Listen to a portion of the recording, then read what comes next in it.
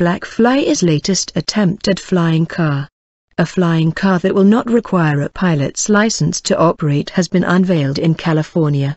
BlackFly can travel for up to 25 miles, 40 kilometers, at a speed of 62 miles per hour. Its makers say it will eventually cost the same as a typical sports utility car, but early models will be more expensive. It was revealed on Thursday the company is funded by Google co-founder Larry Page. Mr. Page is also behind Kitty Hawk, a separate U.S. startup currently testing its personal aircraft in Las Vegas.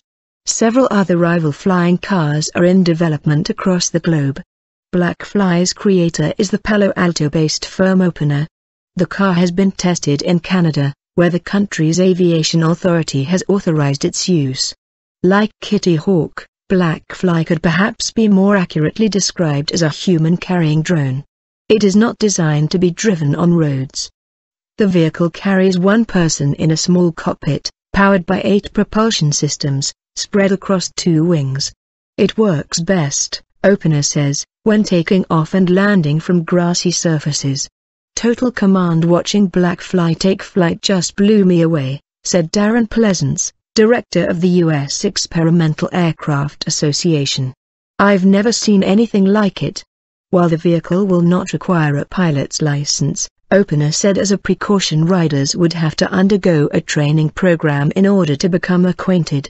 Even though not required by Federal Aviation Administration regulations, BlackFly operators will be required to successfully complete the FAR private pilot written examination and also complete company-mandated vehicle familiarization and operator training, it said. Opener's chief executive Marcus Leng said the onboard controls offered instant gratification. "You have total command of 3-dimensional space," he told CBS News correspondent John Blackstone. "When you press the thumbstick to climb, you have absolute full control. When you stop in the middle of the air and go off the joystick, the aircraft freezes. And when I say freezes, it literally freezes in the air." BlackFly can also fly autonomously, Mr. Leng said. Will they crash?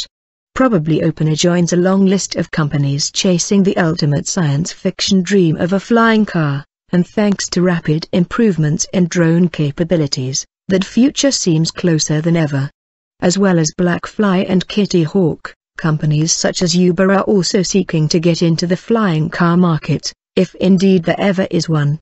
The Hiller Aviation Museum in Northern California is a graveyard of failed attempts to create a flying car.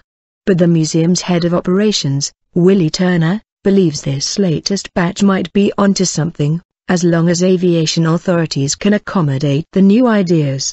"Now we have the technology," he said.